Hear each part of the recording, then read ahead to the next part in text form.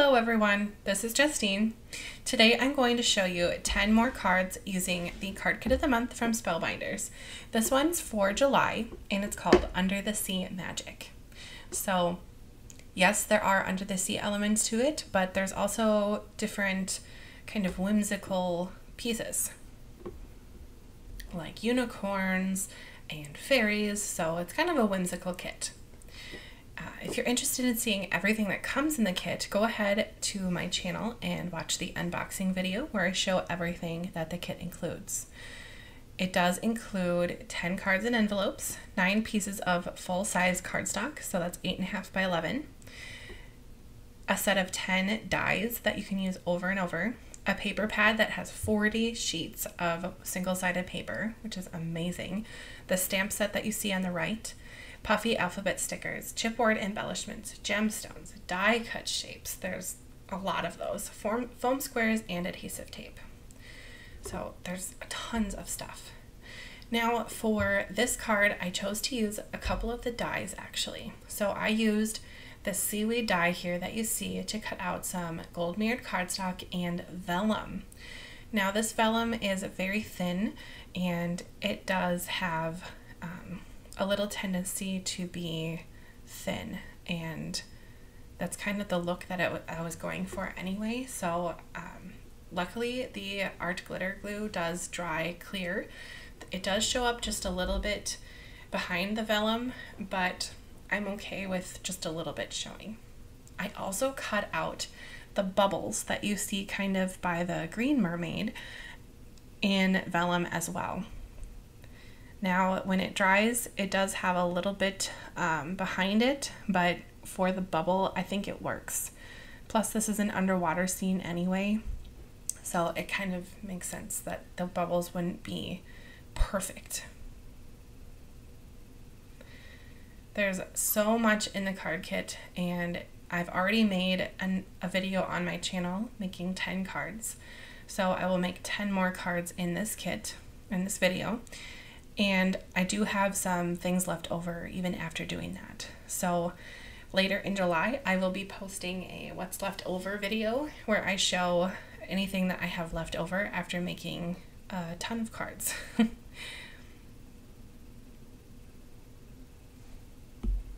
I really loved these gemstones, especially the different colors that they have, because I have not seen the teal color before, or the gold with gold flecking. Gorgeous. Now this hot pink paper I also have not worked with from Spellbinders before, but I love it. It is so vibrant. So I put it with this kind of marbled paper and a floral paper for a pattern on patterned look. Then I took this circle fairy die cut shape and I'm putting it kind of in the bottom using the rule of thirds here. Then I'm adding a chipboard embellishment piece right to the bottom. I do add a little bit of liquid glue to the chipboard stickers so I know it won't come off. Then I'm using my tool-in-one and adding gemstones to the card. Believe it or not, even after making a lot of cards, I still have gemstones left over at the end. And I'm not really shy about using them up either. I like to use them. This time, I'm not sure why I put the double-sided tape on the card base and then put the pattern paper on. I think I just wanted to see what it would look like. But that's the fun part about crafting. You can try things and see what happens. I still haven't found a good place for that little star, but I will at the end of the video. Then I'm going in with a stamp block and some black ink with the stars from the stamp pad. I moved it to the edge so I could get in without the gemstones interrupting my stamp. The ink that I used is Black Jet Archival ink. Now for the second card. I'm going to make it kind of fairy themed, so I'm using the fairy silhouette and a couple different sentiments. So it says every little thing you do is, and then I use the word magic.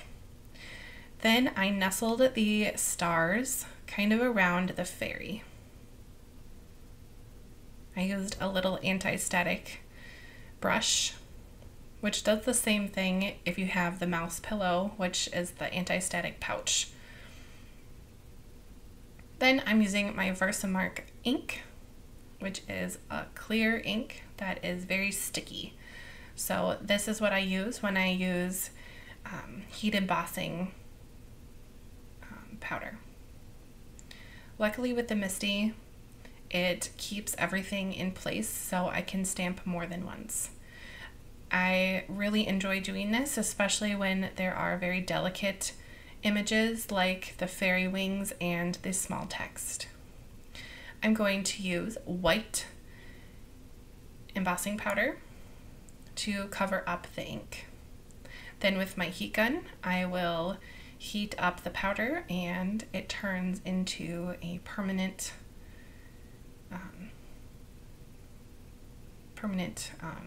raised area, if you will. If you're not familiar with the heat tool, be careful, it gets pretty hot. The nice thing about the pattern paper is you can layer it up on the cardstock and it works with the cardstock that comes in the kit. So I'm using the dark purple and the light purple from the kit on this card. Then with my liquid glue, I'm going to adhere this piece onto my pattern paper. If I had to do this again, I would probably use double-sided tape instead.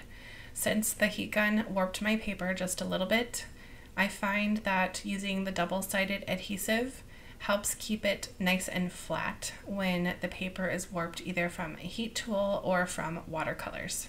But that's part of learning, and the card still looks really cute.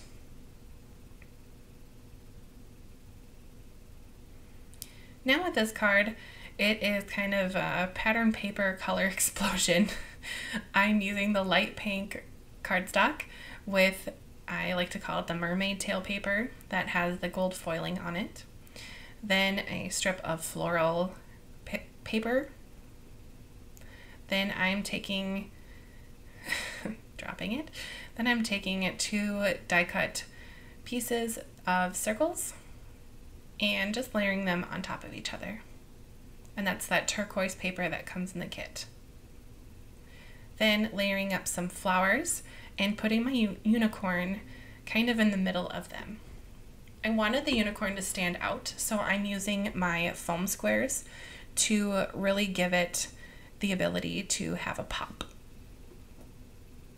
After sticking that on, I found a perfect spot for these little star chipboard pieces, if you will. Now with these flowers, I'm using my hand and my double-sided tweezers, the back of it, to kind of round the petals off.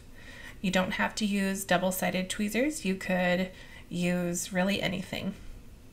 You could use that jewel picker on the left. You could use the corner of the glue bottle. You could use another finger. Anything to kind of round off the flowers.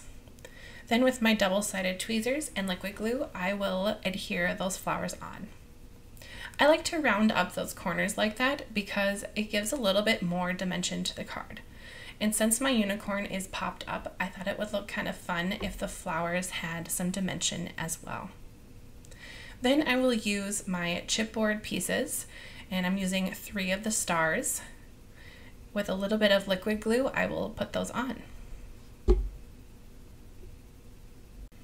Then on the inside, I used a scrap of that marbled paper and this purple unicorn paper embellishment, just to put it on the inside. And that will finish off this card.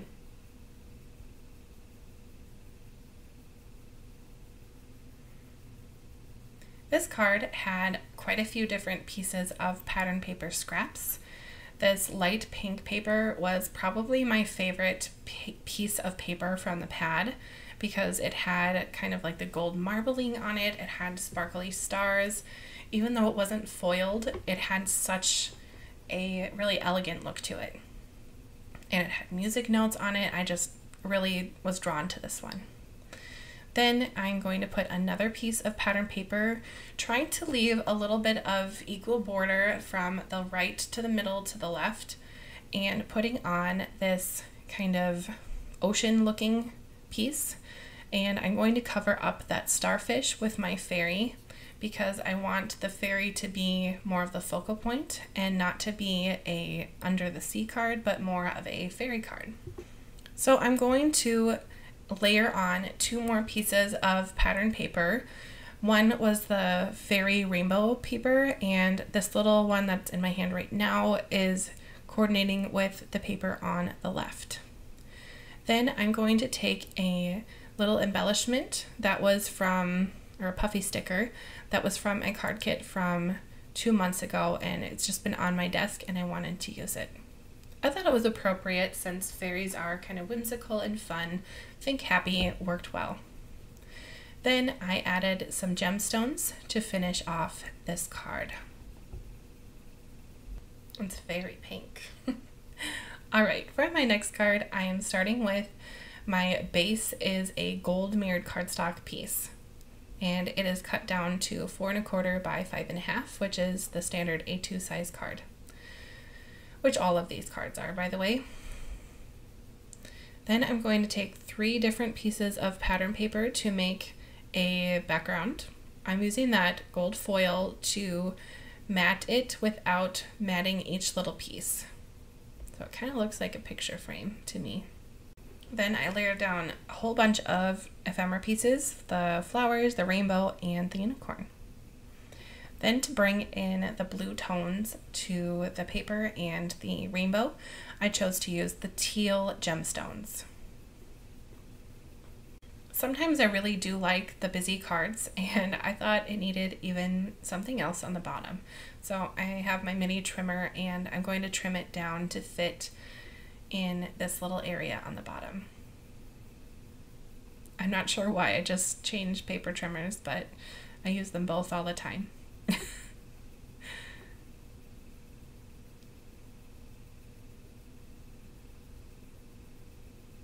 Awesome.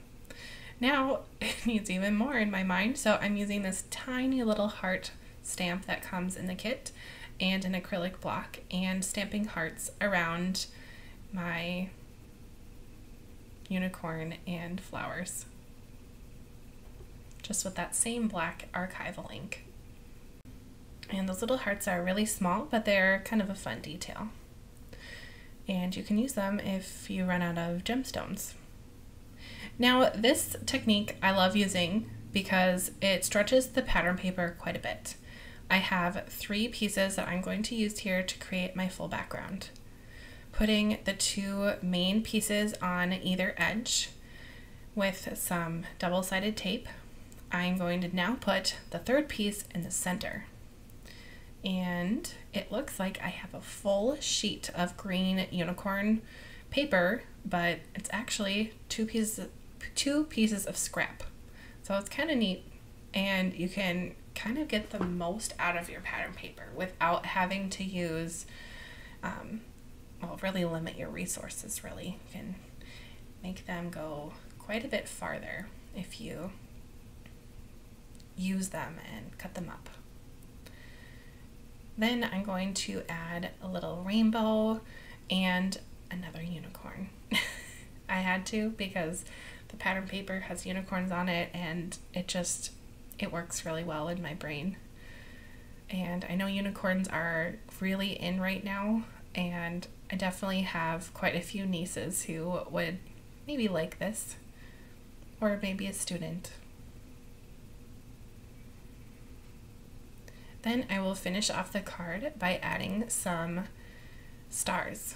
Again, I'm using black just because I think it kind of pops and stands out. It's kind of an edgy look too with all of the pastel colors.